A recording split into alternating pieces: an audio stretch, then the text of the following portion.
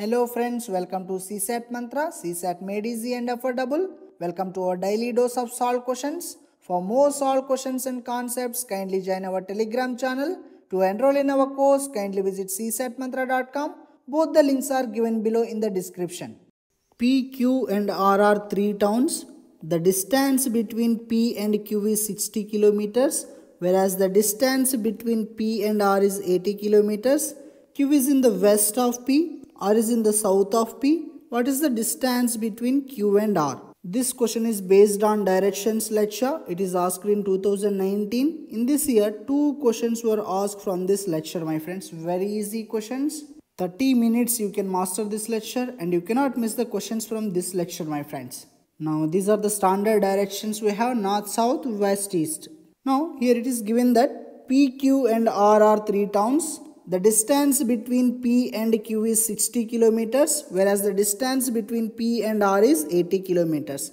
In these two, P is common, my friends. Here, distance of Q with respect to P is 60 kilometers. Okay, distance of R with respect to P is 80 kilometers. So, we are referring Q and R with respect to P, my friends. So, I am taking P as center.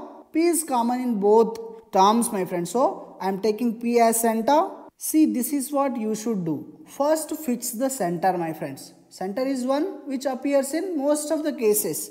So, I am fixing P here. Now, see, Q is in the west of P. We have P here, west of P, this direction. Okay, so Q here, my friends. And R is in the south of P. South is this direction. Okay, R is in the south of P. It is said that distance between P and Q is 60 kilometers. This is 60 kilometers. Distance between P and R is 80 kilometers. This is 80 kilometers. Now we want distance between Q and R. This distance. It is not this distance, my friends. Not 140. Distance. What do we mean by this is shortest possible path, my friends. This is the shortest possible path. So length of this path is the distance. Okay. So distance means this shortest possible length between Q and R. Now see, this is a right angle triangle. This is hypotenuse. So QR, hypotenuse square, is equal to PR square plus PQ whole square. PR is 80 whole square and 60 whole square. This is 6400. This is 3600. This is 10,000. Okay, this is 100 whole square, my friends. So, QR square is equal to 100 whole square. QR is equal to 100. So, our answer is D. Very easy question. First thing you have to do is fix the center. Thereafter, from the given data, fix other points, my friends. And then distances.